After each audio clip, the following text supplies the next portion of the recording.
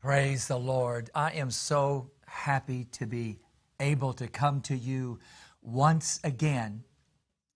And God gave us such a powerful word this past Sunday. And so without any further ado, we're going to get right into God's word, because God began to speak to me here this morning. And I came here with the mindset of doing a certain thing, and then God changed it. Right when I sat down, I looked at my watch. We'll get into that in just a few minutes of when God changed it. But we're going to go to Hebrews.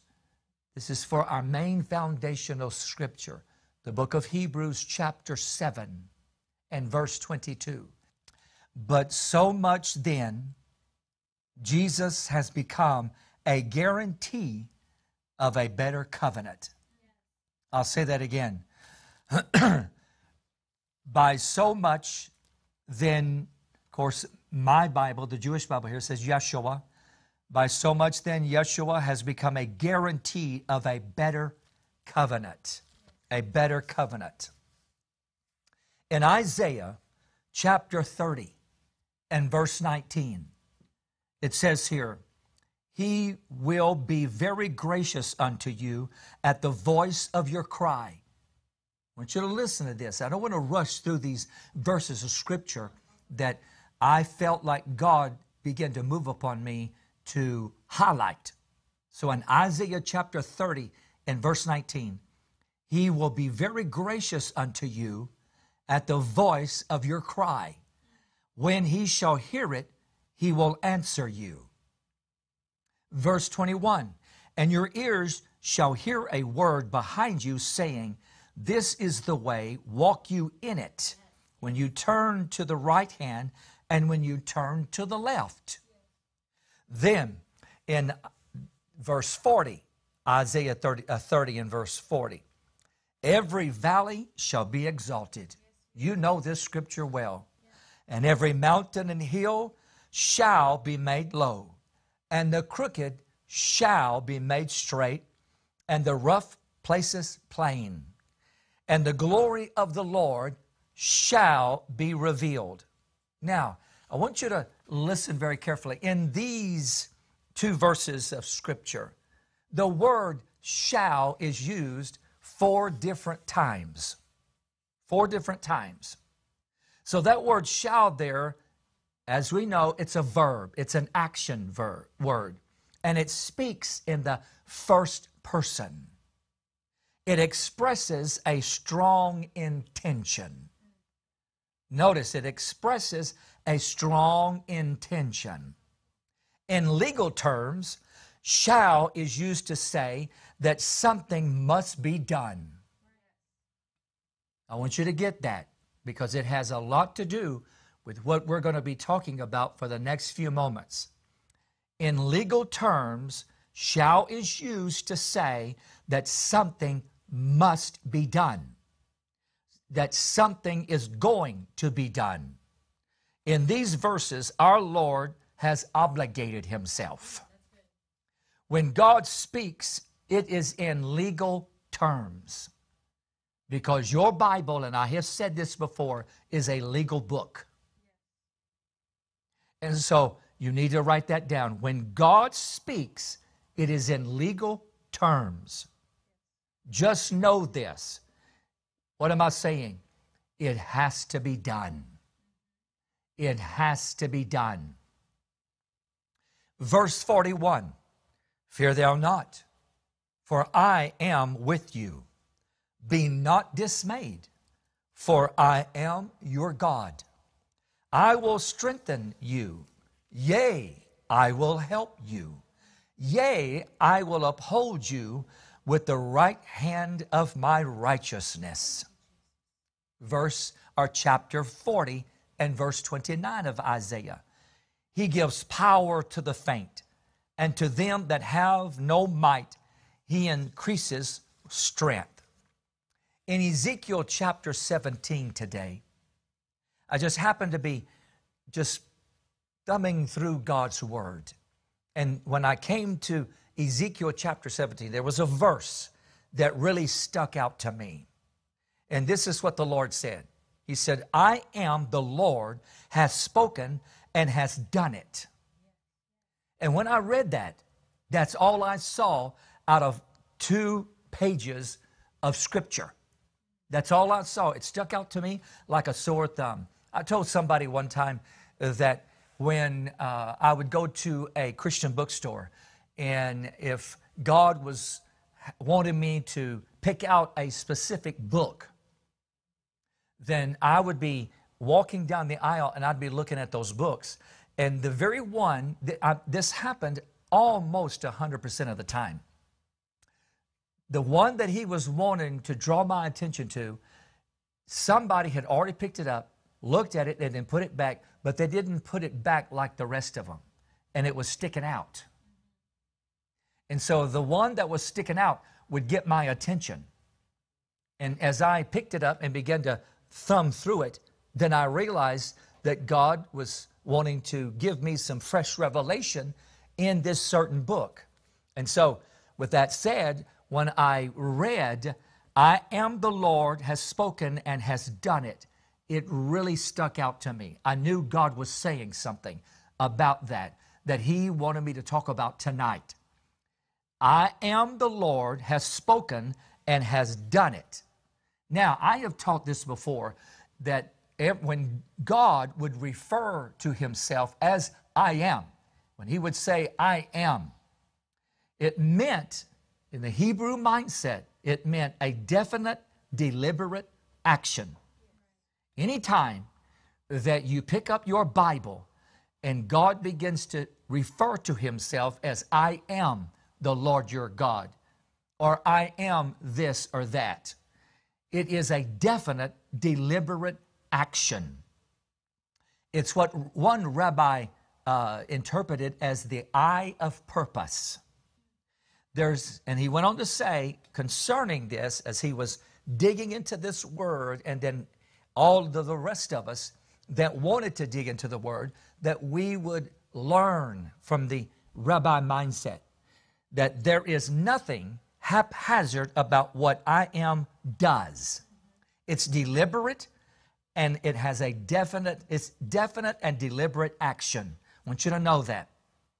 And so when we look at the very word, he says, I am the Lord, has spoken and has done it. That word has there, watch this, it indicates possession. It indicates possession in the present tense. The word has, it indicates, watch this, possession in the present tense, describing that events are currently happening. So when God drew this to me out of anything else I could have looked at, any other scripture that I could have read in the book of Ezekiel, this one statement, this one verse in chapter 17, it just, as I've already stated, it stuck out to me so strongly. So God was telling us, as we break this down, that what he is doing here is nothing haphazard, but he is doing it because he has a mindset that is definite and deliberate. Definite and deliberate. And he's involved himself in it. And it means possession. So what he's doing has to do with possession. And it has to do with present tense, right now. There are things that are currently happening right now, that God has designed for you in this season. I want you to know that. I want you to get a hold of that. Because another interpretation for has, it means, if you look up in the thesaurus, it means to latch on. It means to get a hold of. It means to take in. It means to chalk it up that it's done. And so, once again, before we go any further, God is saying that this is the time that current things are happening for us. Current things are happening. Events are happening right now even as I speak to you. And so I want you to latch on to it. I want you to get a hold of it. I want you to take it in. And I want you to chalk it up with an exclamation point that it's done. Yes. Hallelujah. That it is done. Now, in Matthew 21 and verse 22, "In all things whatsoever you shall ask in prayer, believing, you shall receive." All right, there it is again. The word "shall" is mentioned twice in that verse. It's the legal language. It's a legal word. In 1 Peter chapter 2, verse 24, "By whose stripes you were healed." Now, there is a specific reason that I've read these scriptures in your hearing. It has everything to do with what I am going to, if I was to give this a title, it would be the Perpetual Covenant in Thanksgiving. The Perpetual Covenant in Thanksgiving. All these scriptures has everything to do with it. Now,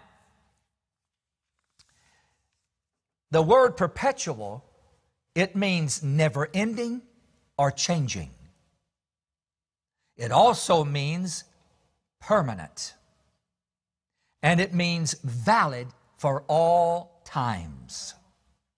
Valid for all times. The Lord spoke to me, dropped one word in my spirit. One word, and it was covenant. In the season of release, the Lord has given to us very powerful revelations. Revelations that has told us what to do and not do in the season of release. You have heard me and Pastor Angie give you many scriptures concerning faith and that God will come through for you. The reason that Pastor and I can look dead into the camera and declare God's word is because of one word: covenant. Covenant. And for a few minutes, I want to explain the origin of covenant. It is because of this, God give covenant that we have learned. It's because of God, all of this, that God has given that we have learned because of covenant, the legal language of release, which is thanksgiving. Are you ready to be surprised? Your release is in your hand. Divine directive in the seasons of release. In Hebrew, the word covenant means to cut. To cut. It has the suggestion of an incision where blood flows. The blood covenant is based upon the oldest known covenant in the human race. You see, the whole redemptive plan swings about the two covenants. We have the Old Covenant, which is the Old Testament, and the New Covenant, which is the New Testament. The reason for cutting the covenant were, if a strong tribe lived by the side of a weaker tribe, and there is danger of the weaker tribe being destroyed, the weaker tribe will seek to cut covenant with the stronger tribe there that they may be preserved. If two businessmen entering into a partnership, they might cut the covenant to ensure that neither would take advantage of the other. Two men wish to cut the covenant would come together with their friends and a priest.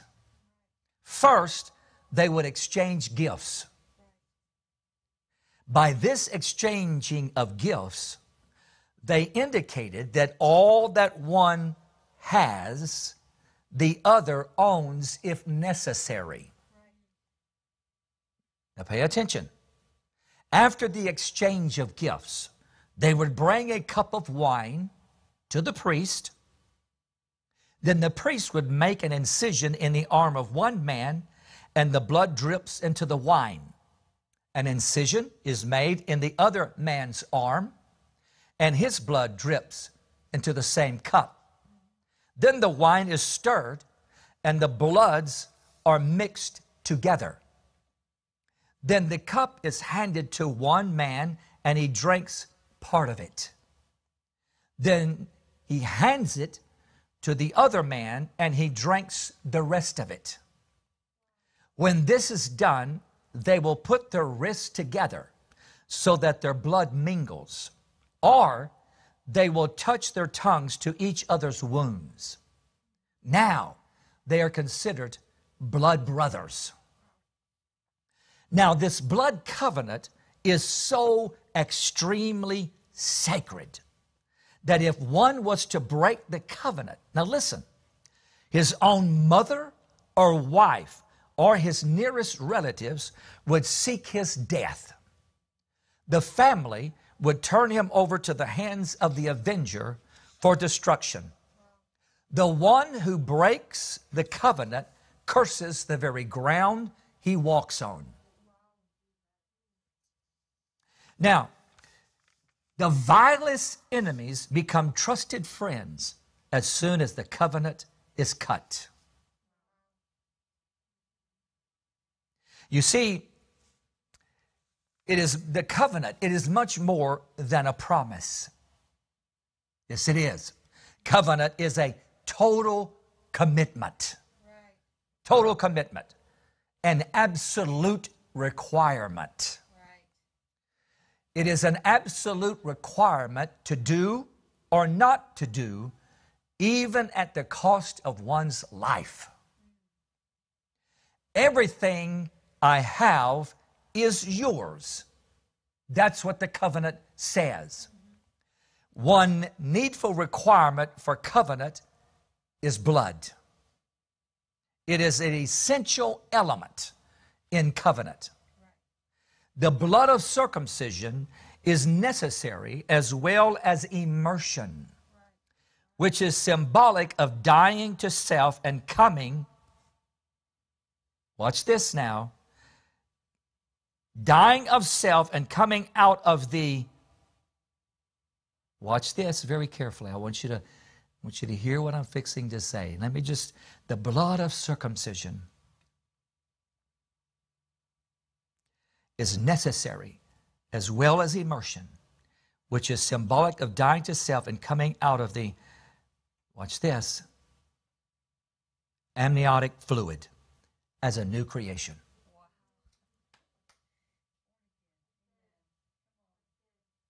Maybe I need to say that last part again. It is a dying of self, immersion, and coming out of the, watch this, amniotic fluid as a new creation. That's deep stuff. And as I said, it is so sacred that the children to the third and fourth generations reverence it and keep it. Wow. It is a perpetual covenant, a covenant that cannot be annulled. In Genesis chapter 15, I'm feeling the presence of God coming upon me right now. In Genesis chapter 15, God made a promise to Abraham. And it says this, Abraham believed God, and it was reckoned to him as righteousness. The word believe there meant Abraham made an unqualified committal. He made an unqualified committal of himself and all he was or ever would be to God. Wow. But the word believe means more than just a loving trust. It also means to give yourself wholly up, or to be a part of himself, or go right into him, or the unqualified committal. Abraham gave himself to God in utter abandonment of self. God's word is composed of two covenants, two contracts, two agreements. In the old covenant, everything centered around the high priest. And in the new covenant, everything centers around our heavenly high priest, Jesus Christ. Jesus, as we just read a few moments ago in Hebrews chapter 7 and verse 22, He is our personal surety. Or Jesus is our personal bondsman. Or He is our personal assurance. Or He is our personal confirmation. This is found in Hebrews. This is the most vital of all manifestations of our God.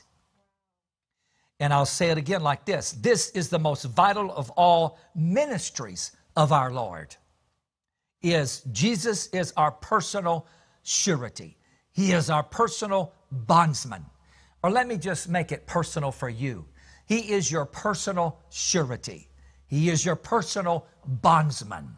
He is your personal assurance. He is your personal confirmation. And this right here is the most vital of all the ministries of our Lord. Our new covenant came into existence by the blood of Jesus. You see, when we give our life over to Jesus, we are telling Him, I give myself wholly up to you. We enter the unqualified committal. Now, everything we do is centered around our great high priest. That's why the Lord told Israel, that old generation from the get-go, that you are to love me with all of your heart, soul, mind, and strength. And the same goes for us in this present time, that we are to love God with all of our heart, soul, mind, and strength. And that we are to continuously put Him first. That when it comes to making a major decision in your life, that your first obligation is to talk to Jesus about it. And I might add, be prepared for Him that He might tell you no. And I just want to stop right there because it came to me early today, what the statement I just made to you, I felt like God dropped that into my heart. Because He did say, blessed is those who are not offended in me. And you see, here's the thing. God knows further down the road than we do. And sometimes what we think will be great, that I need to go with it, God will look at it and say, no. Because you have to understand, God is not against you. He is for you. And when you turn your life over to Jesus, you are given your life, your present life, your future into His hands. And so He takes that. You come into covenant with Him. And so therefore, you have to always remember that when you go to God, you have to have an open mind. There's been so many times, Pastor and I, we've got to talking about through all of our ministries together and all these years of being in this city. There's been many times that people have come to us and they really didn't want to hear us say, thus saith the Lord. When they would begin to lay out before us what was on their mind, we could tell that they already had their mind made up of what they were going to do. And they just was interested in us coming into agreement with us, with them. And so when we would pick up on that, we would just end it right there and say there's no point in going any further. In the majority of the time, well, let me back up, 100% of the time, when we do something that God knows we should not do, it's always going to bite us in the south end. Always. I know that's kind of a country boy language, but I believe you understand it. It will always bite you in the south end. And so when you start praying, see, here's another thing. You don't get your heart in it, then you start praying about the will of God. Because you'll end up fighting God. And you will not want to hear the word no. And if you want God, remember what I'm fixing to say. If you want God to open a door, you have to be willing for Him to close the door. Because He will never allow us to walk through a door and leave it open and walk through another door. No, sir. He's going to shut the door. And you have to be willing for Him to shut that door. Is it possible that I am talking to somebody now that you have been praying about a particular thing and you've been wrestling with it? And you know God has talked to you about it.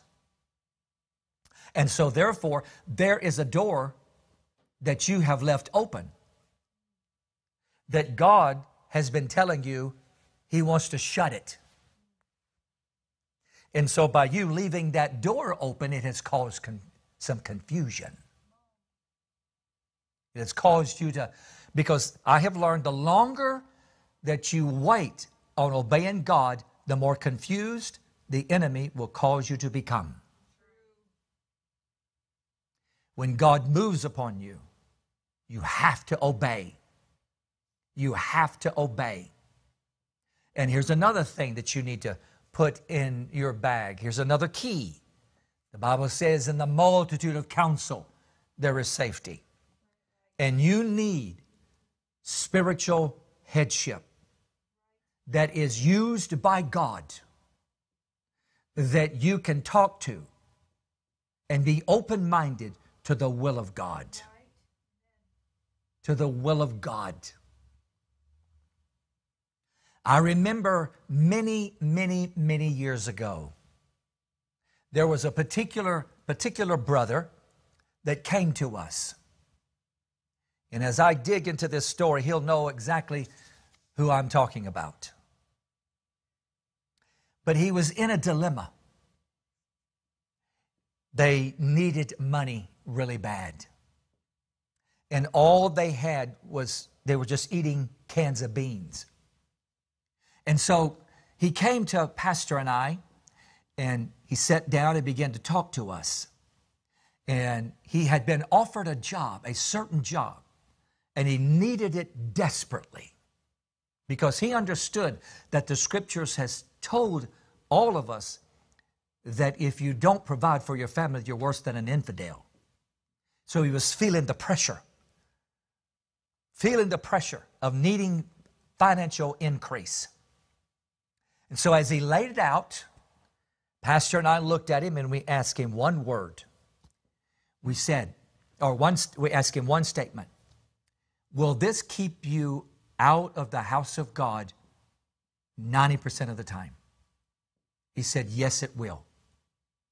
And we said, it's not the will of God for you to take this job. And right then, he fell to the floor.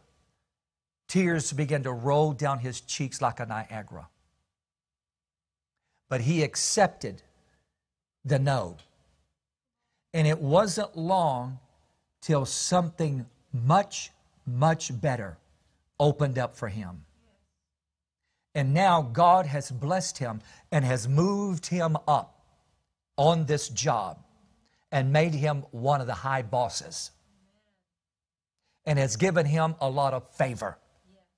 And God began to bless him because he was willing for God to shut one door so that God could open up another door. And I feel the anointing upon me. I am talking to somebody now. You need God to shut that door because there's another door that is much better that God is waiting to open. But He's not going to do it until you submit to the voice of God.